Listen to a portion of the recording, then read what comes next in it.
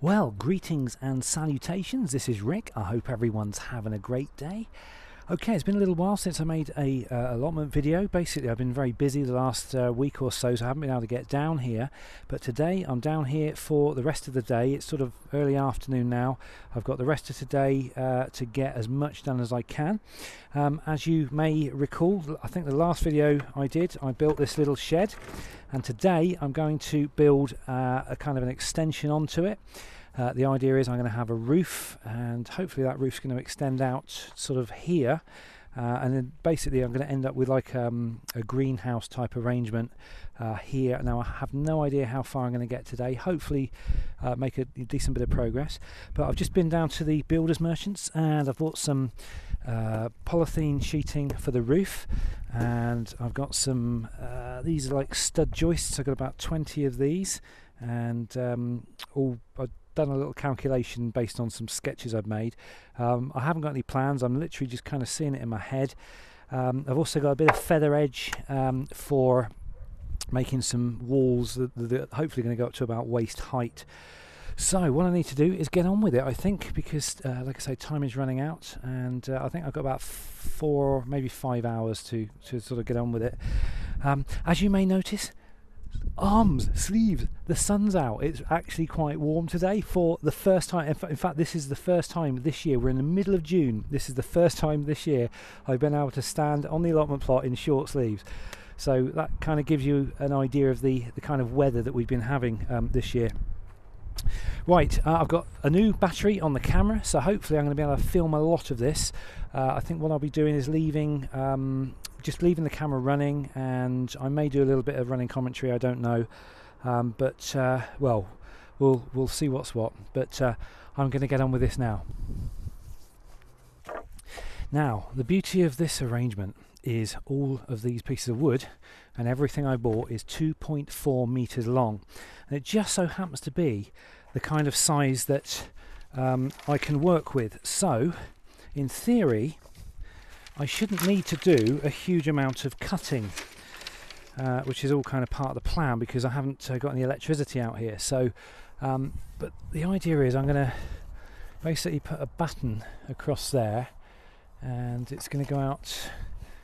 I might have to do a little bit of adjusting there. It's going to go out this far, and I'm going to attach the roof off of this going out there.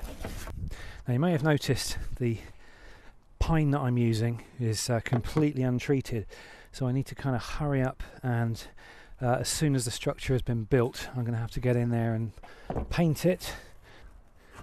Anyway, I'll worry about this in a bit, but basically, yeah, this is going to go up to the end and it's going to overhang.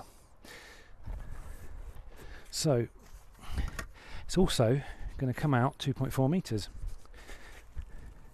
So that's pretty much the size that it's going to be. It's going to come out this far. So I'm literally just going to make a roof grid and then make some legs for it, and then lean it up against the shed. I've got some bolts that will bolt it through. I should have 4 roof joists and one on the end. All of them 2.4 meters, no cutting. Okay, so I'm going to have a 4th strut on there, otherwise the roof struts are not going to fit properly. Could you check that?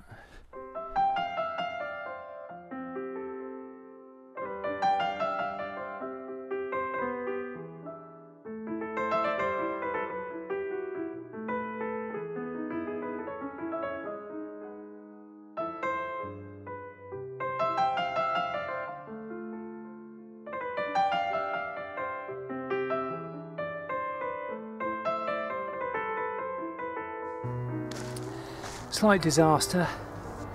The battery's run out on my drill, so I've got to go back and charge it up. Luckily it's a quick charge, so I can be back within half an hour. So I better get going.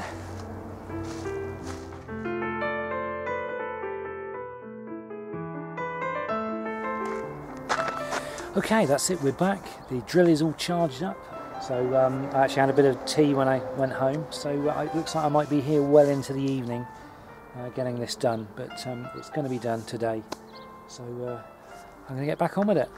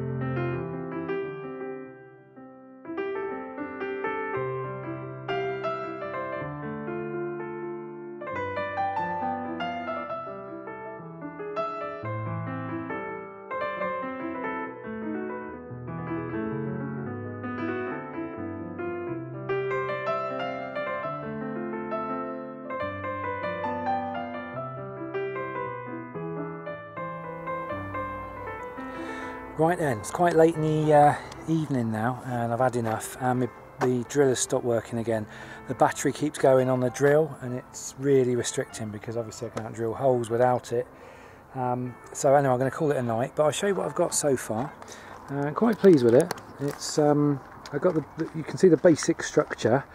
There's obviously that bit's going to be the doorway here, and the roof's all in place. It's not too bad, it's quite sturdy, and obviously I need to figure out this little bit back here. Not quite sure what to do here. I might have to bolt another piece of wood onto the side of the shed and just kind of make it just kind of like a mini wall there. I'm not sure, but I'm glad I kind of extended out as far as I could go. That's just given me that extra sort of 1.5 feet of working area. These are just at the right sort of height for well, the idea is I'm going to use the feather edge up to this point, and then the rest of this is going to be windows. So quite how the finished thing's going to work out, I don't know. I shall find out when I build it. But anyway, I've had enough today, and I'm going to come back early tomorrow and carry on. I need to get as much done as I can because I want to get in a position where I can put some wood treatment on it so that it's protected from the elements, because this is just raw wood, there's no treatment whatsoever on it, so I need to get cracking on that. I should also point out, yes, the roof does slope. There's a very downward slope, so the water's going to basically end up at this end. So if I want, I could put a gutter on it, although it's not actually necessary because we do have water supplied in the form of troughs, so we have water on site, so there's no actual need for a water butt. And this one's full of pond skaters by the looks of it at the moment.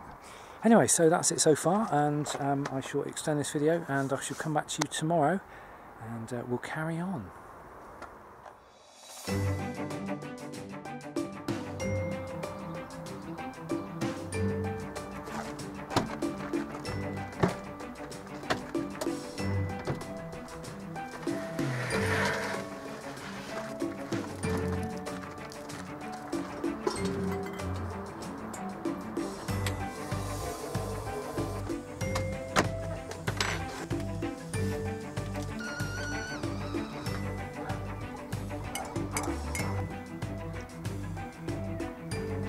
Well, good morning.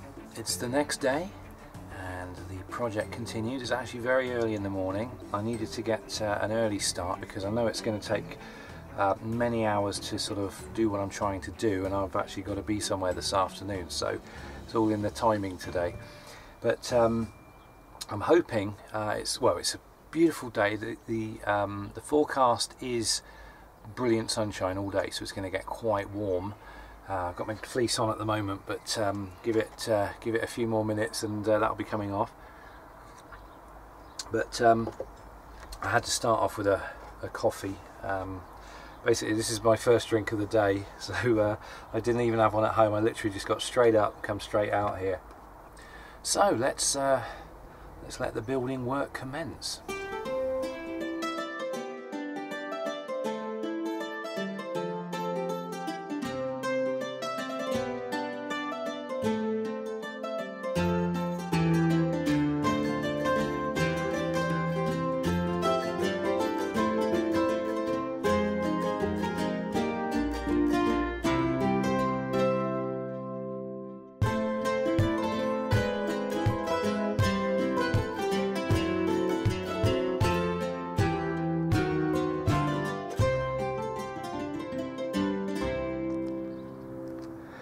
Right then, I've done a little bit more. As you can see, I've used some of that wood from down the bottom of the allotment to add some extra spars. These are just strengtheners, so when I put the cladding on, they've got something to go against in the middle of these big holes here. I've also added some roof spars because I just tried some of the plastic on there and it wanted to fall through the hole, so I put those spars up. Now, I was hoping to get this stuff on today, the actual cladding, but I thought it would actually be wiser to treat all of this wood first, because obviously once the cladding is on the wood, I'm not going to be able to get any treatment on the faces. So I'm going to do that now. I've just about got 2 hours left, so I think with 2 hours I should be able to hopefully get the whole lot done, including the shed, and maybe even get a second coat on it, I don't know, but that's what I'm going to do now. So I'm going to nip home now and I'm going to go get some wood preserve, which I've got, and a brush and some glasses, and I should come back and do painting.